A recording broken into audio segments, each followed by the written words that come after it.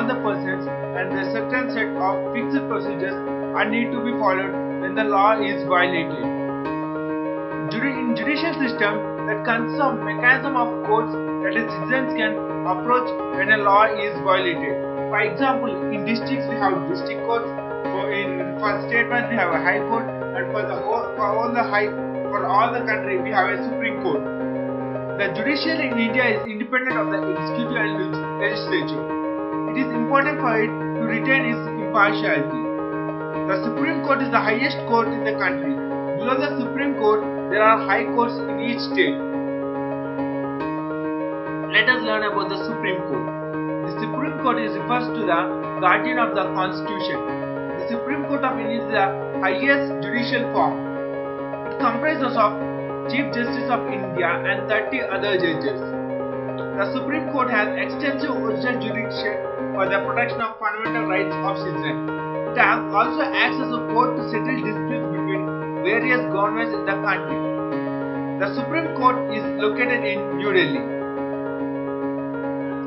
As an advisory court, it hears the matter specifically be referred to it under the Constitution by the President of India.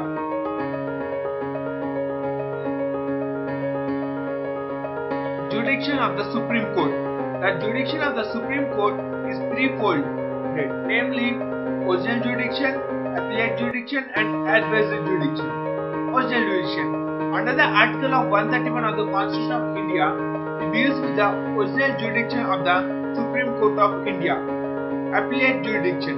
The appellate jurisdiction of Supreme Court of India is provided by the Article 132, 133, 134, 136 and 138 of the Constitution of India. Advisory jurisdiction. Advisory jurisdiction of the Supreme Court of India is provided by the Article 143 of the Constitution of India. These jurisdictions are provided in the Constitution of India. The next is the High Court. The High Court is the highest court in the state, whereas the Supreme Court is the highest court in the country. Two or more states can share a same High Court.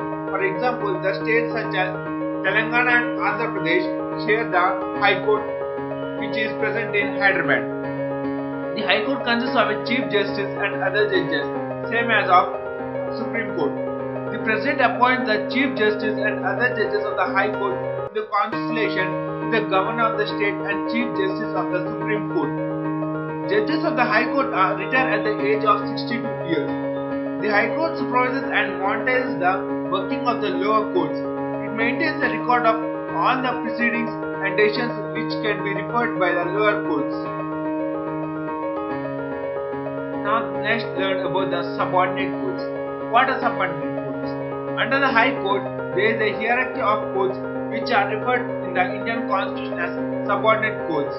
Since these courts have come into existence because of enactments by the state government, the nomenclature and designation differs from state to state.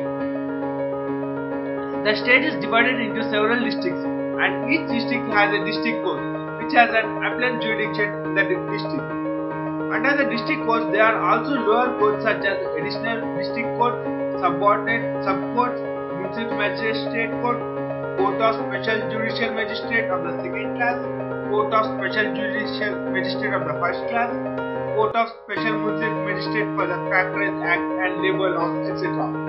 At the bottom of the hierarchy of subordinate courts are panchayat courts or nyaya panchayat or panchayat adalts, etc. These are however not considered as courts under the purview of the criminal court's jurisdiction. The principal function of district court is to hear appeals from the subordinate courts. Here is an image of district court. An impartial judiciary. Impartiality is essential for judiciary to work in the interest of justice and ensure that everyone gets equal protection of the law. Judiciary works independently of the executive and the legislature. Judges cannot be removed from the position. No pressure can be placed on the judges to influence their decision. This is how the judiciary works in India.